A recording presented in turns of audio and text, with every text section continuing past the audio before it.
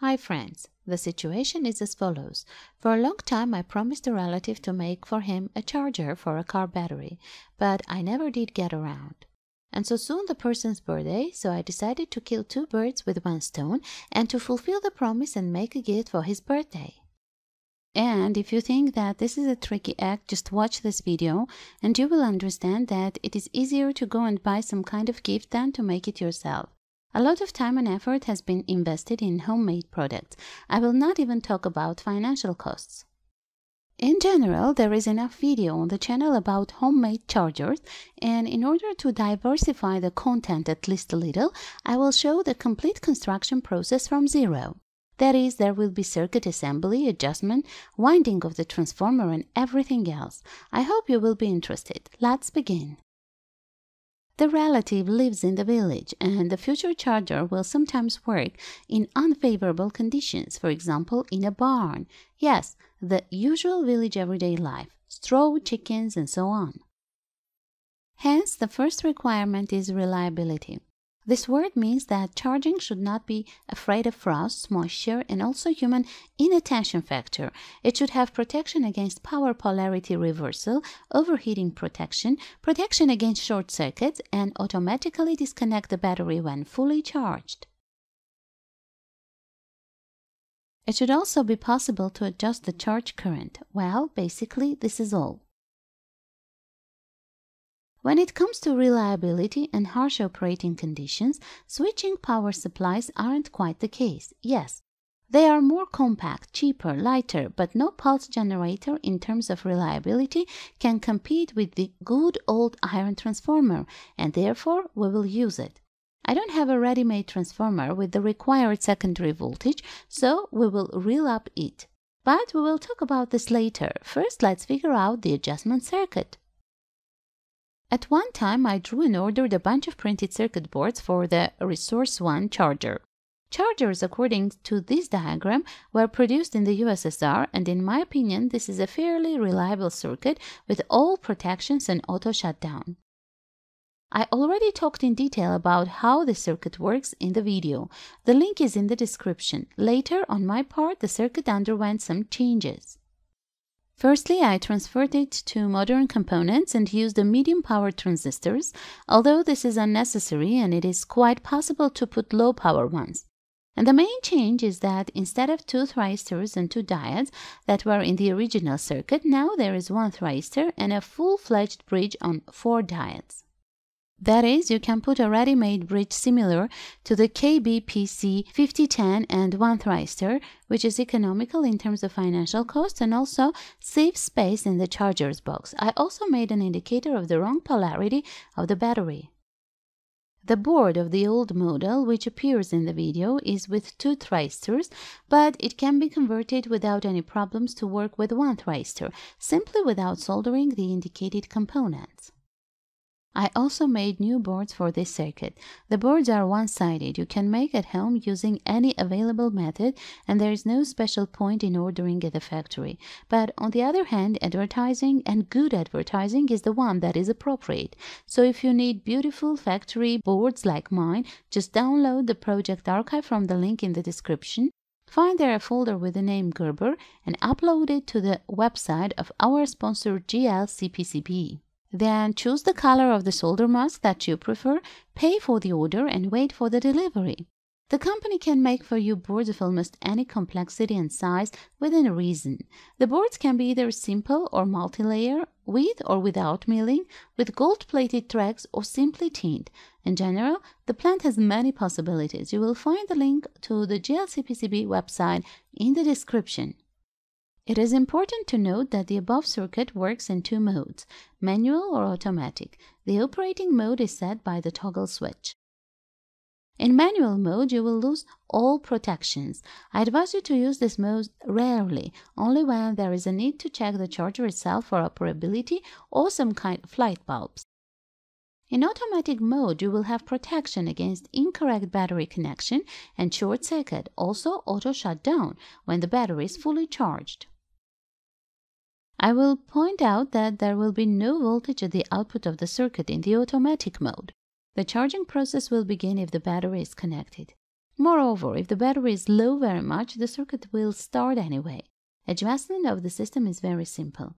It is necessary to connect the charger to any regulated power source and set the end of charge voltage on it. This voltage depends on the type of the battery you have. Let's say it is 15 volts. We set the 15 volts on the laboratory power supply, then slowly rotate the trimmer on the board and stop when the LED is triggered. Next, we glue the trimmer screw and the adjustment is complete. The variable resistor makes it possible to smoothly regulate the charging current. This circuit is a thyristor phase pulse power regulator and produces an unstable voltage, but you can be sure that due to auto shutdown, the battery will not boil and overheat. And one more advantage, the output voltage is pulsating, which can help in the desulfation of the battery.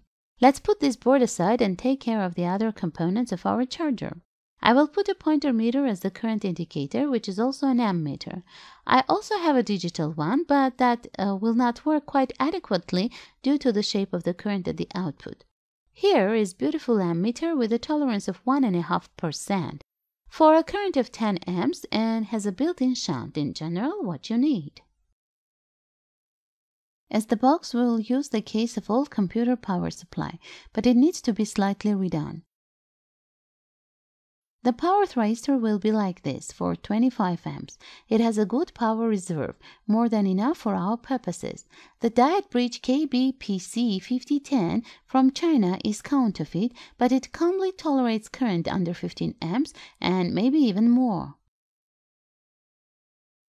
On the front panel, we have a reliable toggle switch for selecting a mode, a battery charge current regulator, mains polarity reversal, and end of charge indicators. On the back is the power switch. Later, a mains fuse compartment will be added. Of course, on lower part of front panel, we have the power terminals.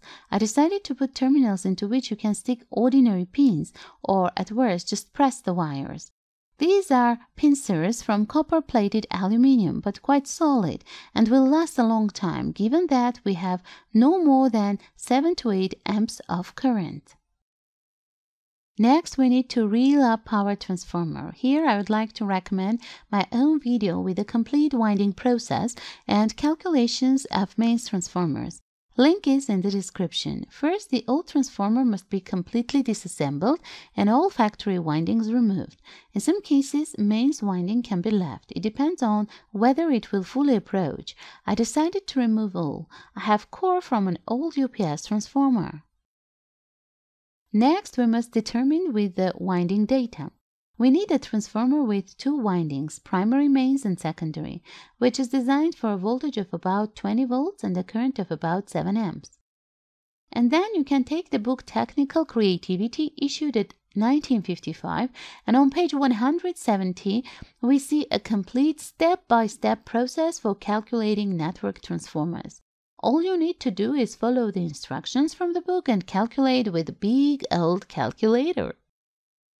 Well, of course, you can open any online calculator or application for calculating mains transformer, drive in the parameters, and instantly get the results. But on the other hand, a book, a calculator, a cup of hot tea in a glass holder, although it's just lemonade, and generally it's up to you.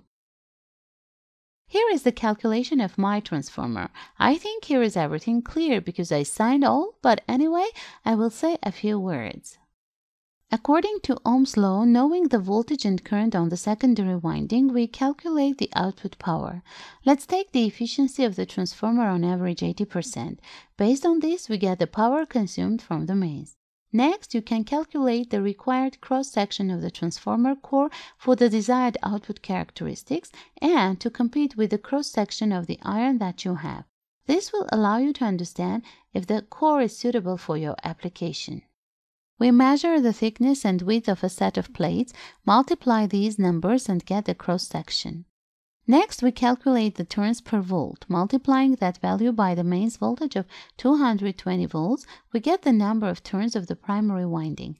In the same way, we get the number of turns of the secondary winding. Determining the diameter of the wire is very simple. we have constant coefficient 0.8. In the case of a mains winding, the first you need to calculate the maximum current consumption from the mains, and then using a well-known formula determine the diameter of the mains winding wire. These calculations are made for a current density of 2 amps per square millimeter, but if the cooling is good and the current density can be increased to 3 amps per square millimeter. In this case, the constant factor 0.8 can be reduced to 0.65.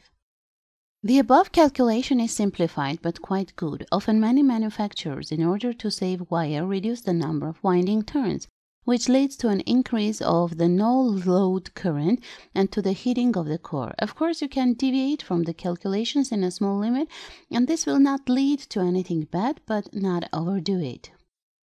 I started reel up with a primary winding, turn after turn, layer by layer, until we get the required number of turns. I used a copper wire, diameter 0.51 millimeter. After winding each layer, we isolate with a couple of layers of ordinary molar tape. You can use another isolation material. After the primary winding, we wind the secondary in the same way. A wire is also a copper, a diameter of 1.5 millimeter. This wire has fabric insulation, quite thick and good quality, so I didn't install additional interlayer isolation for the secondary winding. It fit with difficulty, and in some places the distance from the iron to the copper wire is minimal, so for safety I poured epoxy resin into the gaps, and at the end covered the transformer with varnish. This worsens the cooling conditions, but provides moisture protection, reduces vibration, and generally increases the reliability of the transformer. It remains only to test the transformer. Of course, I carried out all the tests before pouring with varnish.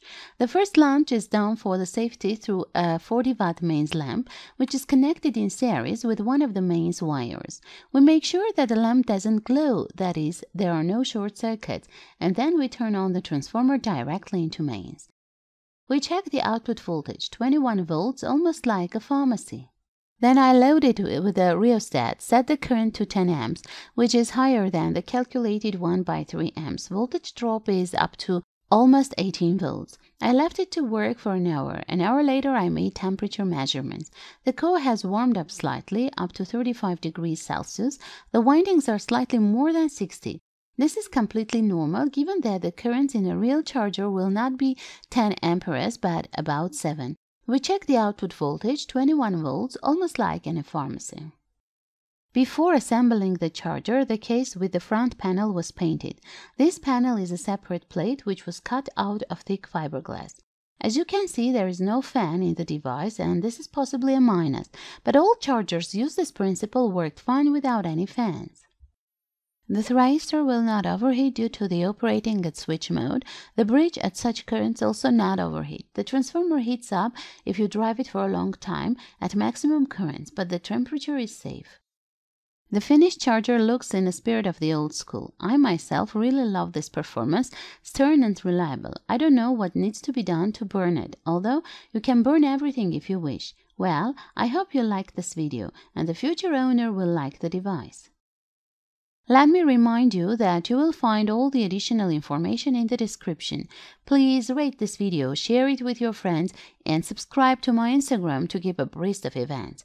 Now I say goodbye until we meet again. With you as always was Kasyan TV.